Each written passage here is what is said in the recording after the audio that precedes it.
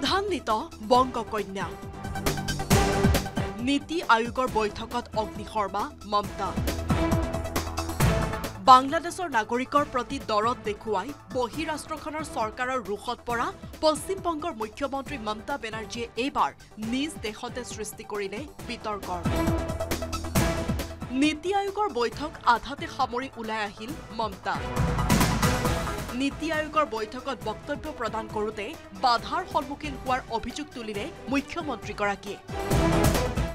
একাধিক বক্তাক 10ৰ পৰা 15 মিনিট দি বিৰোধী দলৰ হোৱা বাবে তেওঁক মাত্ৰ 5 মিনিট দিয়াৰ গুৰুতৰ অভিযোগ মমতাৰ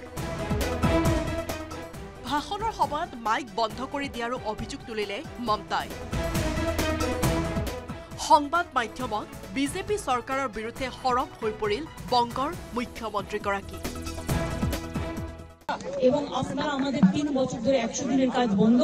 প্রধানমন্ত্রী আবাস যোজনা বন্ধ রুরাল রোড যোজনা বন্ধ সমস্ত কিছু বন্ধ করে রেখেছেন এমনকি ফুড সাবসিডি পর্যন্ত দেননি আমরা 1,71,000 কোটি টাকা পাই লাস্ট ইয়ার পর্যন্ত এই বাজেটেও কিছু নেই শুধু জিরো এইটুকু বলার সাথে সাথে আমার মাইকটা স্টপ করে দিয়েছে আমি বললাম why you discriminate why you stop me I am only attending you should be happy for that instead of that you are giving more scope to your party, your government, and you only me on behalf of opposition. Only I am there, and you stop my mic. Mike বন্ধ কৰি দিয়াৰ অভিযোগ সম্পূৰ্ণ মিছা সমগ্ৰ ঘটনাটোক দুৰ্ভাগ্যজনক আখ্যা দি মমতা বেনাৰ্জীৰ সকলো অভিযোগ নস্যাৎ কৰিছে কেন্দ্ৰীয় বিত্তমন্ত্ৰী Nirmala সীতাৰামনে But it's unfortunate that the Chief Minister of West Bengal, Mamata Banerjee, has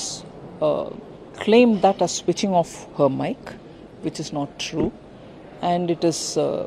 unfortunate because we were quite happy that she participates in this meeting, puts forth her case, speaks for West Bengal, and as she said in the meeting, she spoke for all the opposition. But even as she was doing it, and we were hearing, as per the procedure, if she's reminded that her time is over, even with the mic on, she could have requested that she's going to continue speaking like some other chief ministers did. She could have continued speaking as long as she wanted, like some chief ministers did. But she chose to use that as an excuse so that she can get out of the meeting.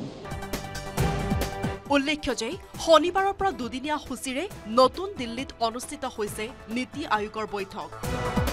INDI এলায়েন্সে এই বৈঠক বৰ্জন কৰিছিল যদিও অংশগ্ৰহণ কৰিছিল মমতা বেনাৰ্জী প্ৰধানমন্ত্ৰী নৰেন্দ্ৰ মোদীৰ অধ্যক্ষতাত ৰাষ্ট্ৰপতি ভৱনৰ সাংস্কৃতিক কেন্দ্ৰত অনুষ্ঠিত হোৱা নৱম গভৰ্ণিং কাউন্সিলৰ বৈঠকৰ মূল বিষয়বস্তু বিকশিত ভাৰত বৈঠকলৈ গৈছে অসমৰ মুখ্যমন্ত্ৰী Himanta Biswa Sarma Bureau Report, News18 Assam Northeast.